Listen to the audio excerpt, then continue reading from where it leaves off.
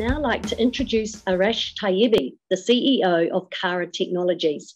Back in 2018, Arash received his PhD in electrical engineering from the University of Auckland. Having lost his hearing in one ear in 2017, he became interested in issues affecting the deaf community. And it was this, along with Arash's passion for finding scalable solutions for the challenges of the modern world, that was the impetus behind forming Kara Technologies, a startup that's focused on translating content into New Zealand Sign Language using a digital avatar.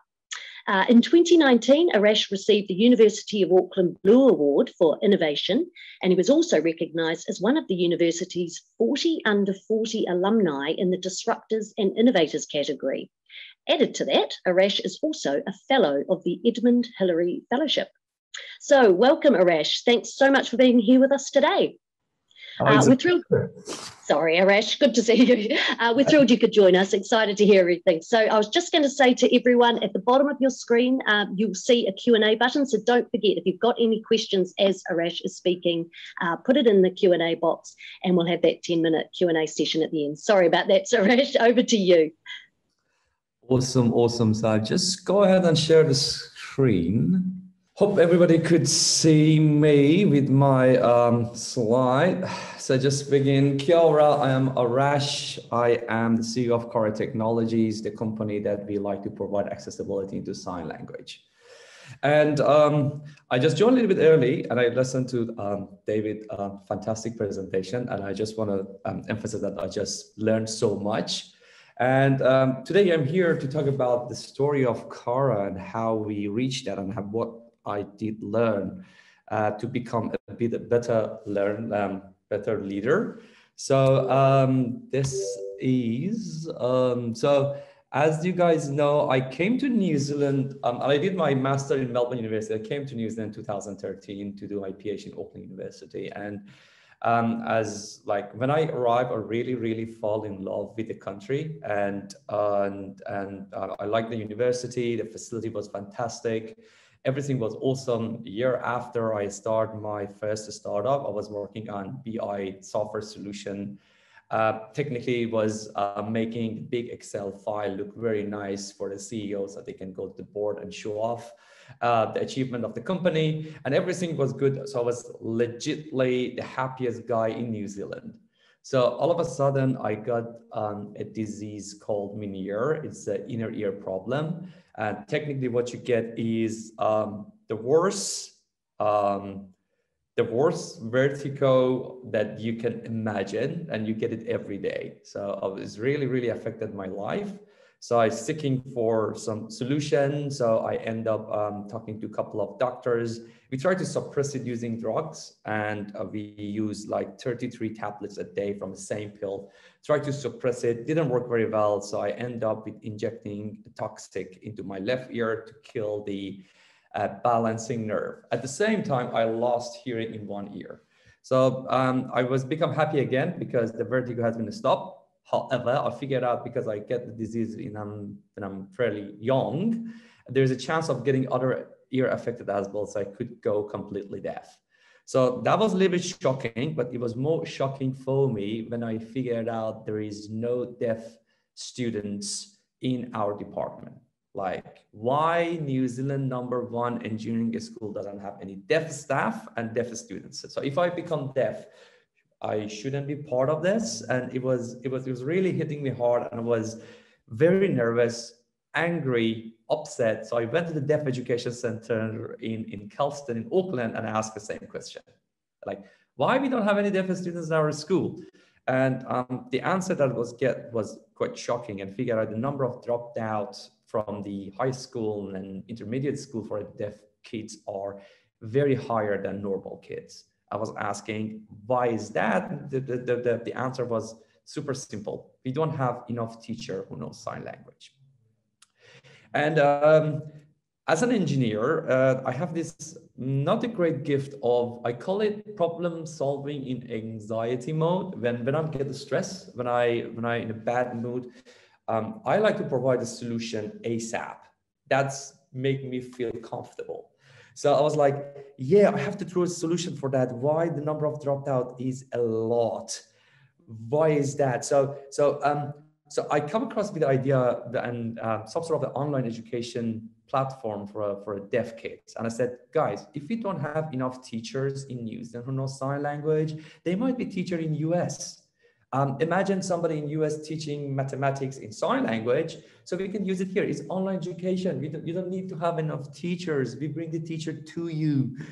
And they say to me it's not a very smart idea. And the reason is because each country has own sign languages. The sign language used in US, in Australia, and New Zealand are different sign languages. I was like, oh, it doesn't work very well. So I come with another brilliant idea. It's okay, if we don't have enough teachers who know sign language, how we can use online education of hearing people. And there's a technology I could develop called closed capture technology. I provide subtitle automatically for everything. Wow, I'm genius. So I threw that idea to them and I figured it's not working well. It's not the smartest because first of all, deaf kids cannot read. The second thing is, even though they could read, English for deaf community is their second language. Even though they might born in New Zealand, they will learn the English when they grow up because we as a human learning when I be kid by listening to it. So in fact, a 20 years old deaf person in New Zealand has a literacy age of 8.5. So reading a closed capture doesn't work very well. It has to be in sign language. And it resonates with me a lot because I am from Iran and English for me is my second language too. So for me, reading subtitle doesn't work very well. And there I was learned my first leadership lesson. And the first lesson was shut up and listen, right? You don't need to be the smartest guy in the room. Listen, and shut up. Don't try to throw the idea. So, and I did that. So, okay, cool. How can I help? And they said, okay, if you could somehow provide a teacher who's available 24/7 in sign language, this is what we need. So I was very excited and I have this idea, okay, so how can I make everything accessible in sign language? And I will listen to what I've been told, if always available, no sign language. And I said, okay, we are in a blooming area of avatars and digital humans, and they are available. So if you have an iPad, you can bring up a digital human and communicate that with him. How about we make digital humans, the avatars, to do the signing? It's great. So I have this idea. I go back to the community again and said, hey guys, this is a brilliant idea I got for you. And I didn't receive a very positive feedback. And I was like, wow, why? And I figured out avatars are not very welcomed in the deaf community back then. This is 2017, 2018. And I was really upset, but I tried to dig down and ask more questions. I figured out these are the current solution available for avatars in 2018 who can sign. And for me as a hearing person, they look okay because in the book, it says it should be a lean approach. If it doesn't look nice now, it's fine. We do more iteration, should be fine. But when I asked deaf community and I figured out all of these avatars missing something they call facial expression. And facial expression is very, very important in sign language because it has its own grammar. So there I was, learn my second leadership lesson. And it was do not develop something for someone, develop with someone. And this is very, very important. It's so obvious, but sometimes we really, really miss it. And this is a very, very important concept. So all of these stuff that you see are like hearing people try to solve the deaf people, and this is not working. You need to work with the deaf community, and deaf people need to take the leadership on your solution. This does not work. So I was like, okay, now I understand. I learned my lesson. So we need a digital human who has very good facial expression and very, very natural to the human. right? So we should scan the eyes should be perfect, skin should be the best, even the hair. If you could see all of these avatars, they have one junk hair. We tried to implement each individual hair, and it was like, yeah, I finally solved the problem. Then we built this. If you look at through, is the ugliest avatar in the world, number one. But in each individual are perfect. The eyes are perfect eyes that have been scanned from a body. The skin is perfect. But if you put them together, it doesn't work very well. And there I was learn my, how many lesson are we? My third lesson was, you are not the smartest guy in the room. You have to understand, if you have a bold vision, you need to have a smart team. You need to bring the people who are smarter than you in doing something. And you have to be resilient and not give up and trust your team. I did so. So our team grew. I trust them. I bring the people who are smarter than me. So we developed that. So now all of a sudden, Nikki become the world's first hyper-realistic signing avatar. And dev community saw that the mindset has been changed. They loved it so much. Minister of Education loved it. Minister of Social Development loved it. Deaf Education loved it. We start doing pilot, and it's become real. And it was fascinating and see how that happened. I really encourage everybody to go to our website, Kara. It's kara.tech. And you can see Nikki in action, which is really, really cool. So the idea was that this is the core co-founder team. So all of a sudden, our team just exploded from 3 people up to many people. So it was really, really fantastic to see our team is growing. It was cool. It was awesome. But I got a new challenge. So how to lead a team? Like, this is something that I didn't been taught from the university, and it was a new thing. So in a startup, when you're working, everything for you is new, so you have to learn on the fly. And the lesson that I learned was, okay, as a leader, my job is to bring the smart people and make sure these smart people working together.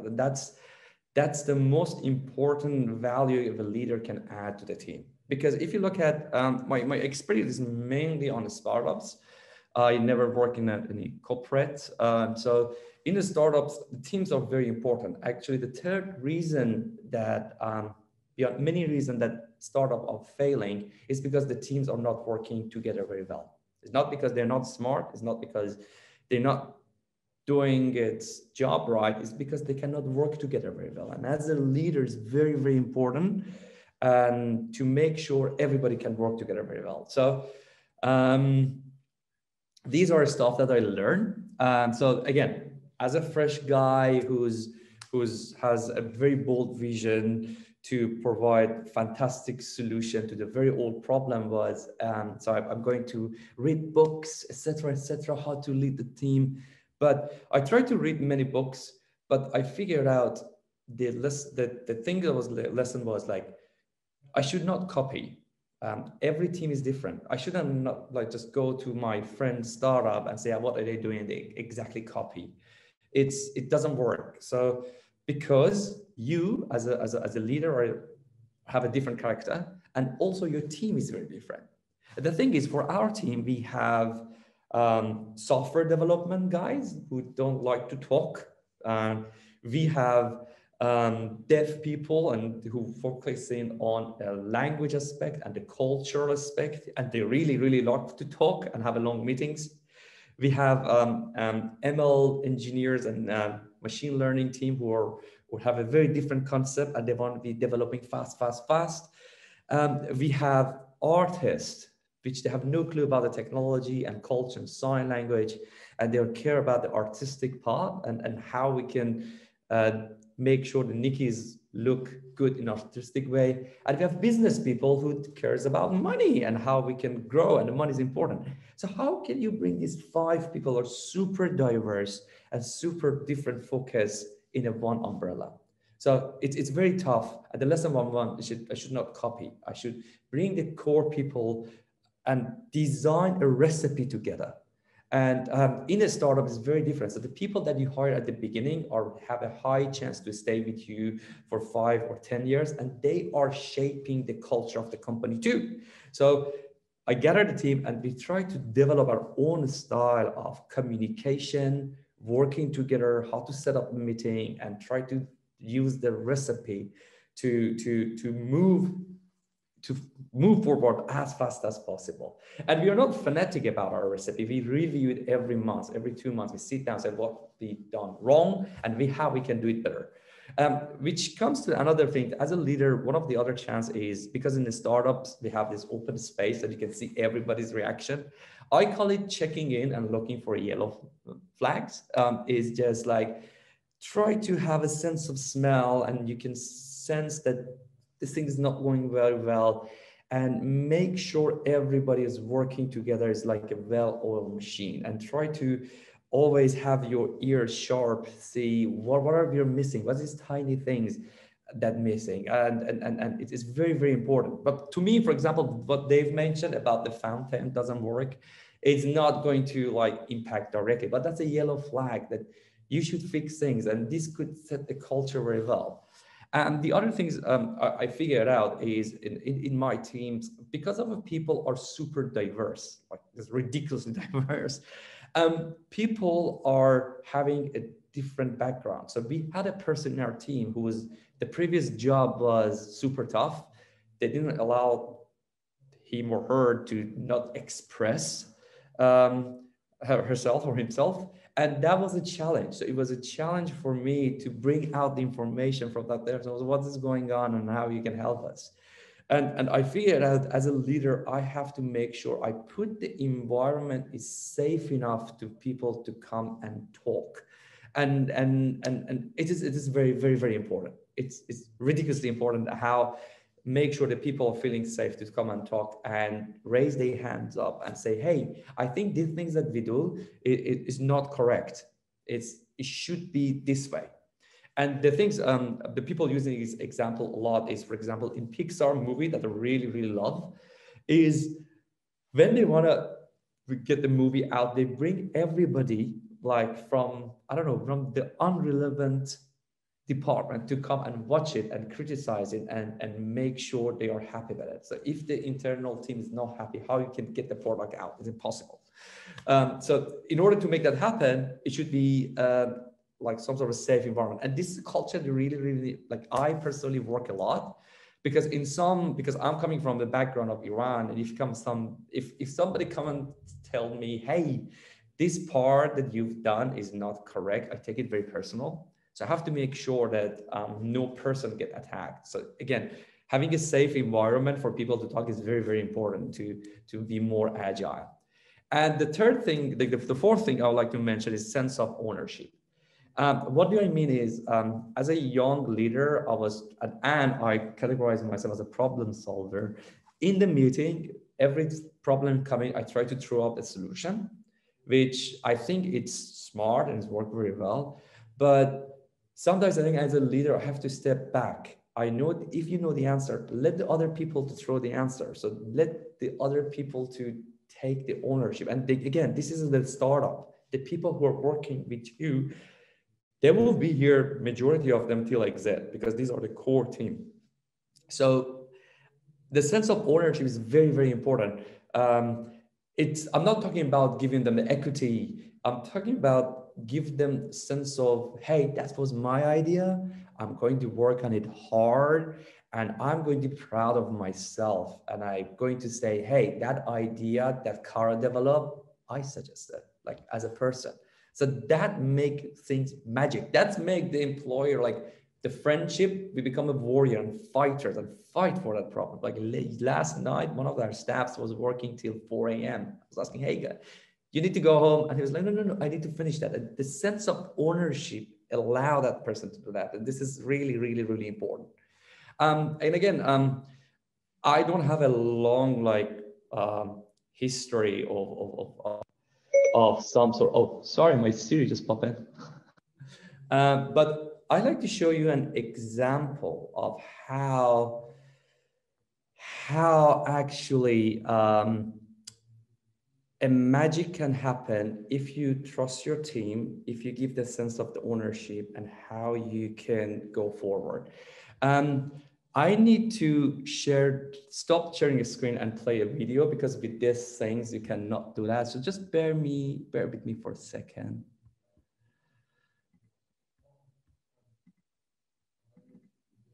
All right, so hope everybody could see cute bears here. So we had a big meeting and discussed about what is the accessibility truly means, right? We think that having a sign language, as a hearing person, that I suggested was having a signer at their corner is always the solution. But this came out, the whole team sitting together, fight, get angry, get cried, throw the ideas, and this is what we end up with. So this is a part of a cartoon for kids, and the first section is about like the original video, and then just 4 seconds, then another 4 seconds is our solution. Just want to show it. I'm Pirate Captain Boomer. This isn't a dinosaur, it's a pirate ship. And this is what we can do with the technology. We can get the character out and make the same character to sign inside the movie. Imagine a new Disney movie and Mickey Mouse can sign in the movie for deaf kids. Imagine, and we can extend that to the movies and make the character in the movie like Al Pacino signing. That's so cool. And this came out because of a great team that we have. And yeah. I think that is all from me. If you guys have any question, I'm more than happy. I hope you found it like informative. Thank you, Arash. That's amazing. I can't imagine what we're going to be seeing in the movies soon. That's incredible. We do have a few questions, so I'll jump right in. What advice would you give to leaders on how to stay motivated and keep fighting when they're hitting constant brick walls? Is one question here, like you did when you were trying to solve a real world problem. Yeah. The thing is, I'm going to back my background, which is coming from Iran, and as a male person, I always have to be strong. When you're solving a big problem, always you hit the wall. And this is where the team can help you. So you have to raise your hand as a person, say, hey guys, we hit the wall. And sometimes the team is helping you. So it's very important to rely on team. And the second thing is, when I start Kara, I get a piece of paper and write my vision. And this is my vision. And what are the requirements? Teams, fundings, infrastructure. And I got everything incorrect. And the other requirement was resilience. When I'm hitting the wall, I go back to good days that I had this piece of paper and I read it again. That's motivate me to go forward. And the other thing is, sadly, when we read books or watch the movies, they're always talking about success. And we think if you have a company, every day is fantastic. People come to work and work till hard. No, it has in downtime. And taking good care of yourself mentally would help a lot. And don't be shy, say, I'm burning out, guys, help me, seek for advice. It's totally fine. It's totally fine. Absolutely. Another question here about green flags. What are some of the green flags or good behaviours that you've come across when managing such a diverse team? And next part of it is, how did you encourage the behaviour to continue? That's a very good question, actually. I just give you just a green flag that I just received this morning. So one of our dev staff came in, and because he recently joined into our company, and she said, I get the news out to my friends and I said, hey, I start working in Kara. And the other friends become so jealous and ask me to let you know, if you need any more stuff, please let us know. And that's the things that make me go forward as like, wow, we have a company that people like to work with. This is something that you should be proud of. Usually as a CEOs, we have to be proud of, oh, our sales increased 3 times. Oh, we raised on our Series A or B. But this is something that you should be proud of. So this something is okay. Well, we manage our diverse team very well. So that's a green flag. Next step is how we can make it more greener, how we can repeat our success, and how we should not drink our Kool-Aid. Like, we shouldn't be proud of our green flags. We have to repeat our success. And again, having a safe environment for people to talk, which allows you to sense that green flags. Absolutely. Your people within your business are your key sales tool too, aren't they? And how they feel about the business. Yeah. Yeah. So another question here. What were your 3 biggest challenges with a startup? Okay. Challenge number 1 is how to lead a team. Technically, how to lead a team who people are like, I have not many years of experience, right? I was fresh from a boat of University of Auckland, came in and said, hey, I want to solve this problem. And the people working sometimes like they're 30 years older than you, or have 20 years more experience in the industry, and how you can make sure you get best out of them. And that's something that I just keep improving, right? If you ask me to have the same speech next year, I might list 10 other things that I learned, and constantly learning. The second thing was, at the beginning, I thought to bring in my team, I tried to bring smart people and also the people who sounds more friendly to me. This is a very, very wrong assumption, because people asking how we can have a diverse team is, as a human, we are more feel to work with the people who are similar to us, who we found it more friendly. This is wrong. If you want to sell something, you don't need to like that guy. Your sell team is the team that can really go and do something. So this is something that, like, when you have a company, is not the place that you bring your friends in. Is the people, is the place that you bring the smart people in. And you might not like that guy at the beginning, but you have to work together, make sure the team is working very well. Then you become friends later on. So, and the third thing is always will be how to not run out of cash. So, having a good team, and you always want to make sure there's a fuel on the tank for the team to go forward. Make sure you manage with the money very well, like really, really well, really, really well. So yeah, that's my 3 problem that I'm solving at the moment. No, very good. A question a little bit different here about some advice you might have for organizations who are looking to be more inclusive to those who are hearing impaired. Okay, awareness. Awareness is king. Well, I'll just give you an example. I was working with one of the companies overseas. They have a Netflix for kids. So it's some sort of Netflix for kids. It shows cartoons, the video of demand. And I said, okay, guys, can you guys make this accessible for sign language? And they were like, no, our platform is accessible. We have closed caption, we have subtitle. I was like, a 4-year-old kids can now read. And the CEO went like, oh, I didn't know that. It's not because that person wasn't smart. The awareness is very important. Like, put yourself in other people's shoes is very important. So as an organization, this is a job of like I think I blame myself and the people advocate for accessibility of bring this awareness in. And I really encourage everybody who are working on an organization to talk to the management team or talk to people from the other department, how we can make our solution more accessible and bring this awareness, which is very, very important, very, very important. Absolutely. Right, I think we've got time for one more question, so I'll have a look here. Let me see. I love your comment that was something like having a safe place to talk is an important part of becoming more agile. This is Sarah asking this, because it seems when we get busy and the business needs us to be more agile, people stop talking. So yeah, do you have anything more to sort of let us know about that? Yeah, so what we developed, we figured out that problem. So last year when the COVID hit, we tried to come across with a solution for a deaf community, because if you have a COVID, you have to call the center. And how would you call the center if you're deaf? So, oh, this is a problem. We have to solve it ASAP. So it becomes super busy. And it was a very good cause that we tried to solve, but we become super busy that we didn't get the chance to check in and everybody, how's everybody doing? So we developed something, we call it, in Kara, we call it huddle. So if you have any problem, you say, hey guys, I need a huddle right now. And there's no blame or shame or hey, is this not important? So the people can come and talk. So if somebody say huddle, within the 2 hours, everybody should show up. And we try to talk to each other and some sort of forcing each other to make that happen. And as a leader, sometimes you have to ask for a huddle. Hey guys, we need to sit down together and talk. And this safe things.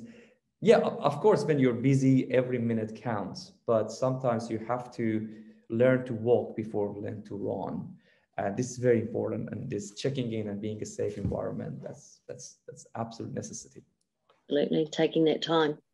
Look, thanks so much, Arash. We really appreciate your time today, but I'm afraid, yeah, we're probably going to have to end it there. That's all the time we've got questions for.